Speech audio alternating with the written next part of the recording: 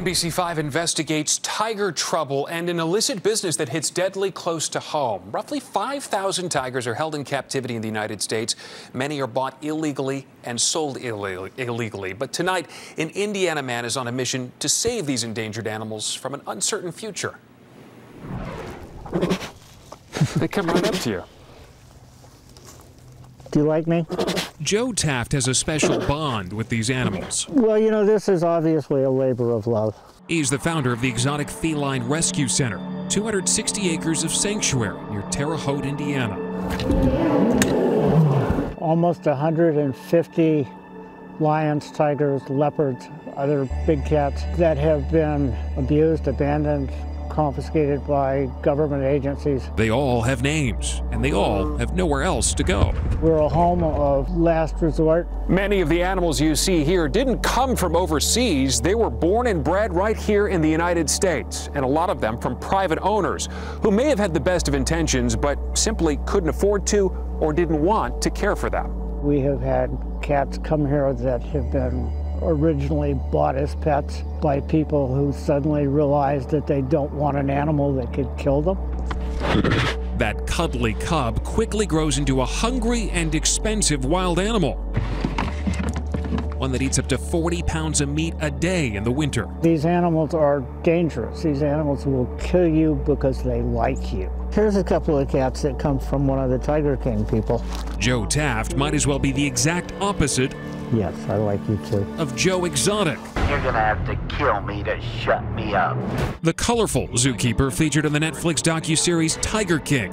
Joe Maldonado Passage was convicted for breeding and selling endangered animals across state lines, and even killing 5 tigers. I think the Tiger King has taken a big step forward in saying that some of this business is shut down. We have more tigers here in the United States than we do in the wild, and that's just a fact.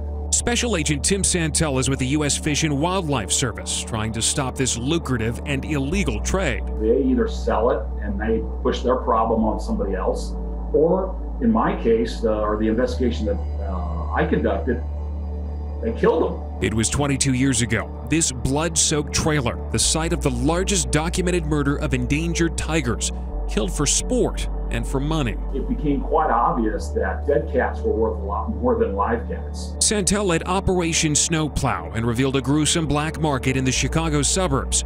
13 tigers and leopards were slaughtered for their hides and their skulls. Even tiger meat was sold. $15 a pound at a butcher shop in Lockport. You can make money off it. They're going to try to sell it. And whether it's dead, live, pieces or parts. A leopard named Bubbles is one of the lucky ones. He was afraid, and he was a dangerous animal. Fish and Wildlife brought him and the other survivors of that horror here to Joe's sanctuary. What I know about what they did undercover, they're some of the bravest people I could have ever met. Since Operation Snowplow, there have been new laws and new investigations, but the same problem remains. Too many exotic cats go unwanted. Not for Joe Taft. He says he always has space for more. You know, you obviously can't save them all, but you can certainly save one individual at a time, and that's what we try and focus on. Just last week, Congress passed a bill written by Chicago Congressman Mike Quigley that would end private ownership of big cats. Still no word on when the Senate will take up that bill. I know.